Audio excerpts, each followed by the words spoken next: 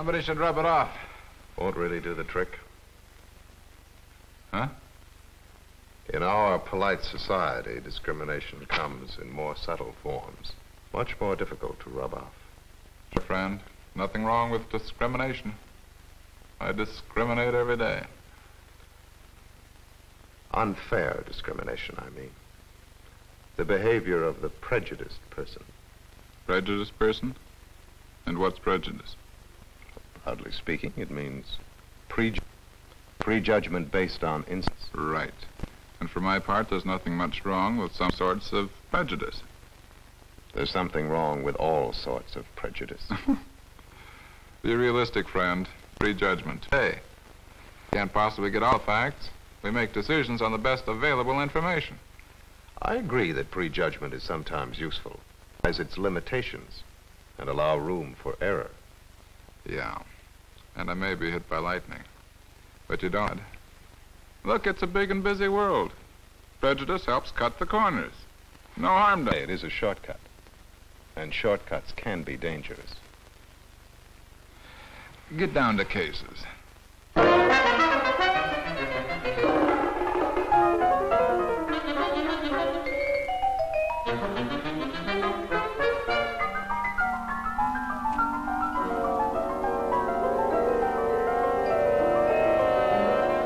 Marjorie, when is this going to stop? Darling, you just have a silly prejudice against them. Indeed I have. I'm prejudiced against eggs, all eggs. And now you're generalizing. An egg, Marjorie, is an egg. They do have a certain uniformity. Now let's try once more, dear. Please. You never know. We are determined, aren't we? Very. Eggs are so good for you. They may be good for you, but for me they're poison. But protein, dear, you That's must... what my mother told me, and it made me sick. Maybe it was rotten. I tried them scrambled in college, and they made me sick. I tried an omelet on our honeymoon, just for you, lover, and it made me sick. Okay? Not once more? Not for Marjorie? Never. Not coddled, not deviled, not pickled, not for Marjorie. Never, never another egg.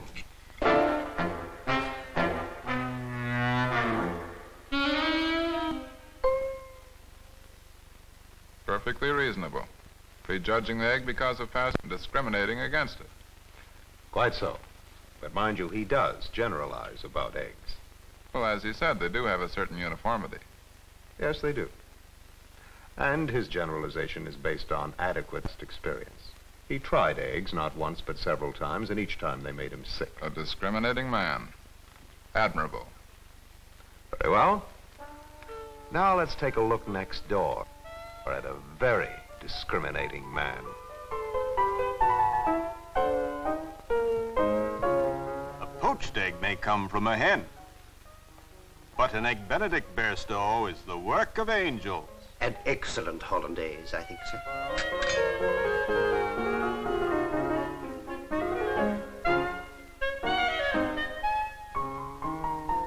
Of that, I have no doubt. The coffee, sir, is the Colombian Excelso with chicory. The Medina Excelso, I think, would be precisely right. Precisely, sir. Very discriminating, if I might say so, sir. Very discriminating indeed. Ah, yes, a discriminating man, in one sense of the word. Life's too short. Who can decide every issue on the basis of experience? Not many. Not even our friend. Observe.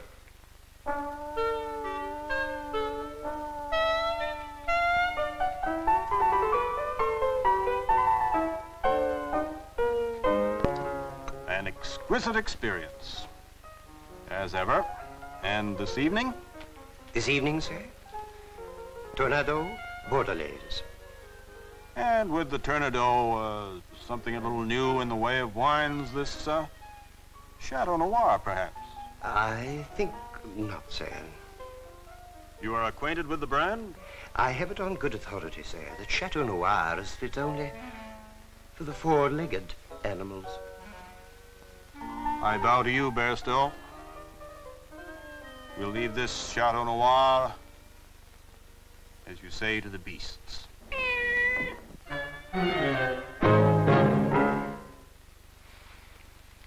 His decision is based on second-hand information.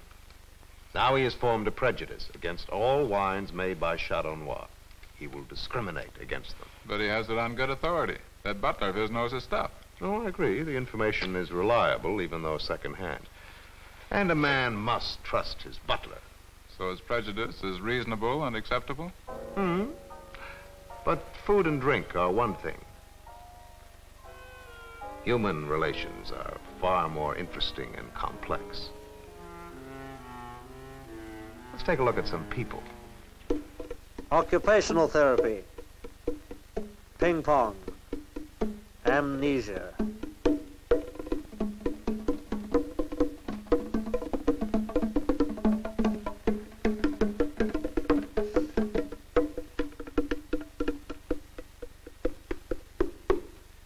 Cool, man, cool. Who's making the scene next door? I mean, like, who rented the pad? Some hairy-chested cats, man. You know, like athletes. Who the devil are those fellows next door? Real honest-to-goodness beatniks.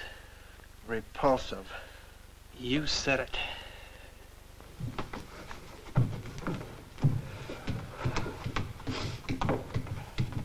Man, all those muscles. Like, repulsive. Squares, man. Squares. I've seen them. Beards full of fleas. Full of dope and alcohol, too, I bet.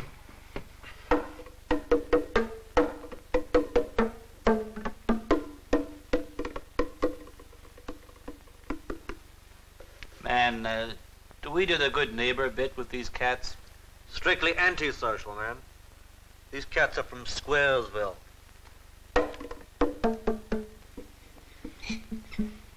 I've never met them. Hope I can keep it that way.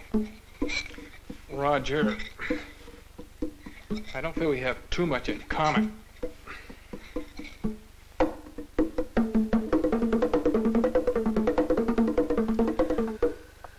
Lethargy, man. Sweet lethargy.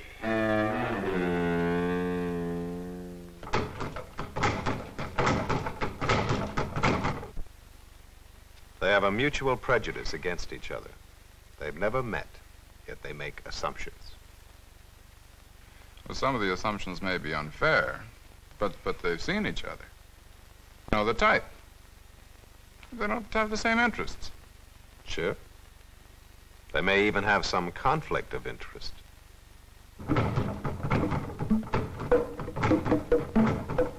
Like, what are these cats building, man?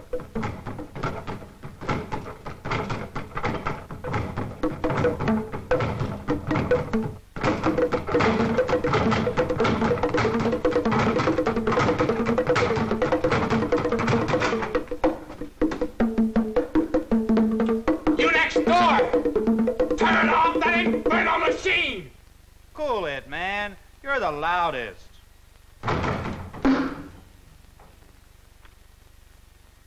So they'd be wasting their time having tea parties with each other. They're just using their heads. Oh, to some extent they are. You can't know everybody. But you admit they're prejudging. They have a prejudice against each other. Check. And that's based on assumption, a generalization. Right. But they have reasonable grounds. Granted. But you have to admit room for possible error. Perhaps if they got to know each other, they might find some common interest.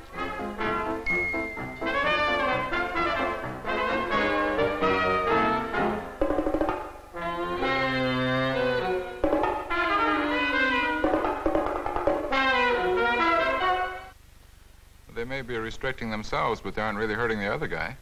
All right. Their prejudices may be unfortunate and restricting, but they are excusable and relatively harmless. Well, that's my kind of prejudice. Well, we've all got some kind of prejudice.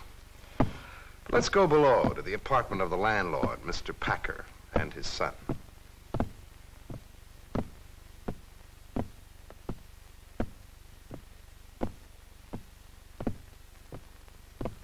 I wish those muscle men would shut up.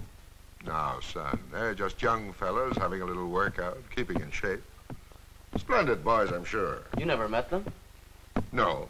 But I noticed the other day they were wearing the old school tie. Half your old schoolmates are in jail. The boys of hallowed Hall stick together. Right or wrong, thick or thin. We never forget the old school.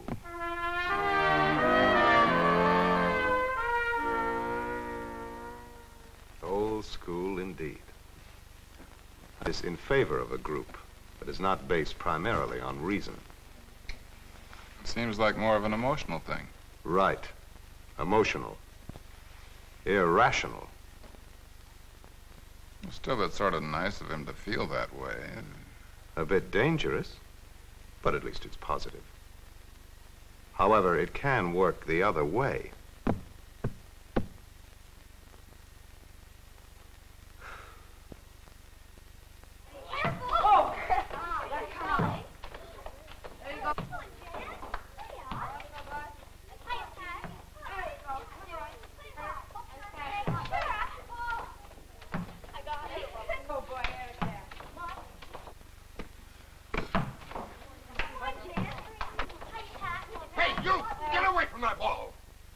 You play quietly like other children. Go on, get out of here. Go play on your own street. What do you expect from Onion Street? On Onion Street live a group of immigrants. They're poor, and they speak another language.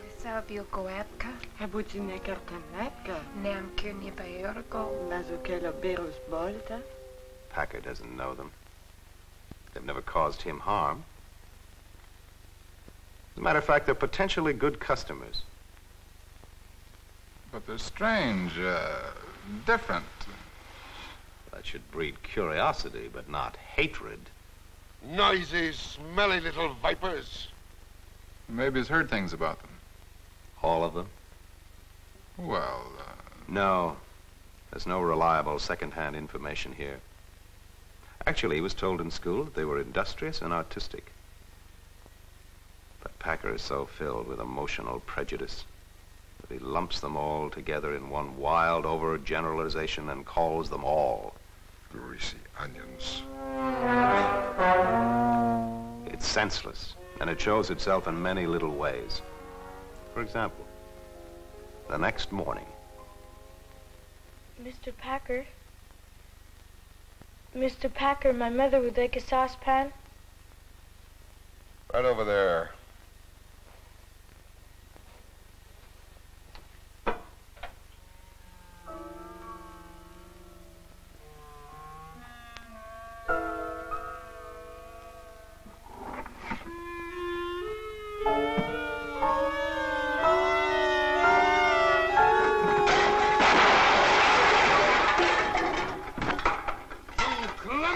Devil. Let you onions inside a place and you mess everything up. You're nothing but trouble. Now go on. Get out of here. And stay out of here, you onions. Oh, Mr. Bairstow. What can I do for you? I'm looking for a double boiler, Mr. Packer. Well, now, Mr. Bairstow, perhaps over here. Just the thing.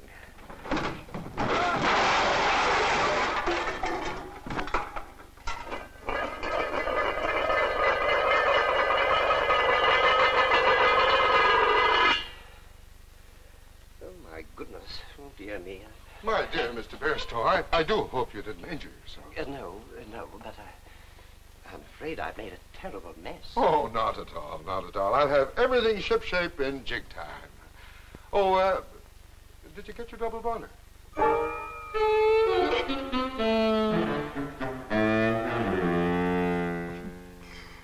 I get your point. Reasonable in some areas. But full of blind, irrational prejudice when it comes to onions. But now, another aspect. This evening.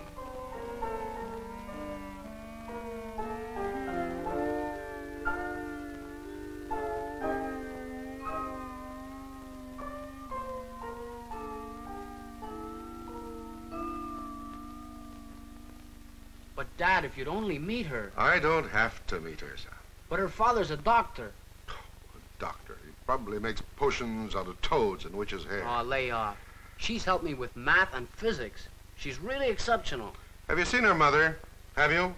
Fat and greasy, shawl on her head, rings in her ears. And this girl of yours will grow up to be the same. I just wanted to take her to a show. We had a date. Oh, well, it's too late now anyway. She may look all right now, son, but she's an onion. They're all alike. Her people and ours just don't mix. You stick to your own kind. Let her stick to hers.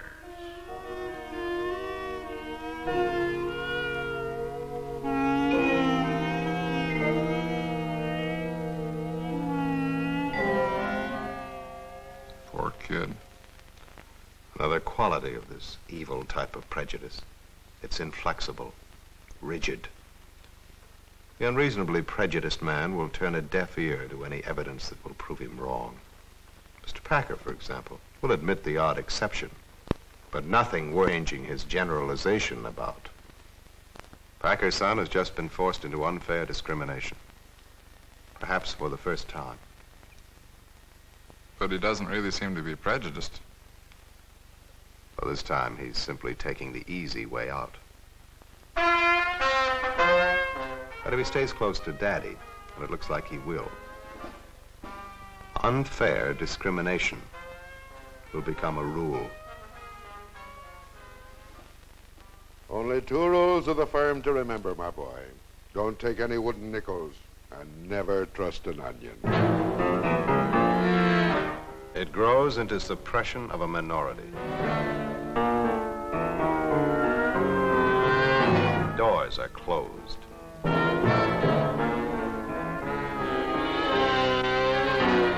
The son will have to justify his unfair discrimination. He will do this by developing all kinds of prejudices against the onions. Not the prejudices which are reasonable, not the prejudices which are excusable, but a prejudice based on emotion. A prejudice against a group whose common bond is an accident of birth. A prejudice which is based on wild overgeneralization. A prejudice which closes the mind to argument. Racial or religious prejudice would remain an unhealthy personal problem if kept to oneself. But prejudice becomes a social problem when it leads to unfair discrimination. But even the Packers don't go around doing that. There are degrees of discrimination, my friend. There's the joker. After about 3 days of this, who comes to the door but another onion? Just off the boat. Yes. She was really curious this time. And the onion head says, "Excuse me, madam, There's the name caller. My, that's a nice young lad you have here, Mrs. Adams. So unlike that dirty, greasy onion trash." There is social discrimination. There's economic discrimination.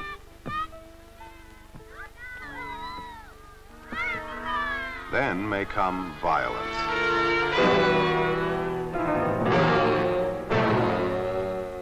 Tricky words. Mental shortcuts. Well, they may be useful, but dangerous. Innocent people sometimes get exterminated.